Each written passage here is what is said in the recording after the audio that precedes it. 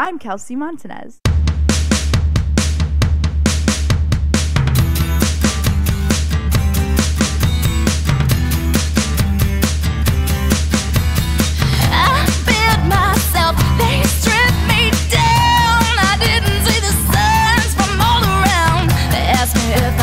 Cause I know I'll say yeah.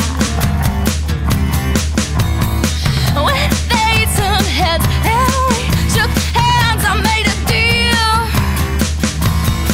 I sold my soul to I started writing like little just songs and ditties and stuff when I was a lot younger, like probably around 10, and then I got my first guitar around 12 or 13, and I started writing songs then, and I started performing songs when I was like 14. My first show was at a little coffee house. I had maybe like 10 songs written, and I just started playing coffee houses everywhere.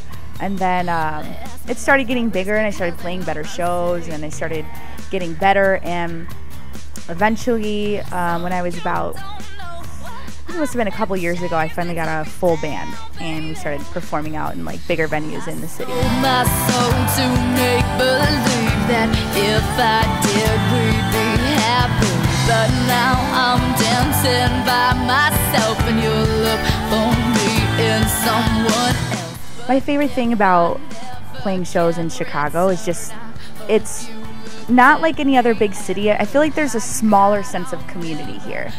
What I've noticed is that it's kind of a tighter knit community, and people actually care about each other, and other musicians go out to other band shows and support, and venues like the Elbow Room will, you know, put something on like IM Fest, and it's such a family-based thing. Everyone gets so close and everybody works together in the community, and it's just kind of like, it's a good feeling having something like that. I sold my soul to make believe that if I did we'd be happy, but now I'm dancing by myself and you look for me in some. IM Fest last year was so much fun because it was the first show that I had ever played where it was so everybody really came together. Like I knew all the bands, and sometimes that doesn't happen. You know, a lot of venues, they'll just throw bands together. Everyone was just so excited. There was such a sense of excitement over the show, and it really turned out like that too. You could feel it there. You know, last year when we performed, it was just everybody that came enjoyed it. They all listened to all the other bands, and they enjoyed those bands as well. And we met so many people that were there, not there for us, for the other bands, that ended up getting our demos, and it was just like such a mass, like it was just exposure for everybody, and everyone was having such a good time.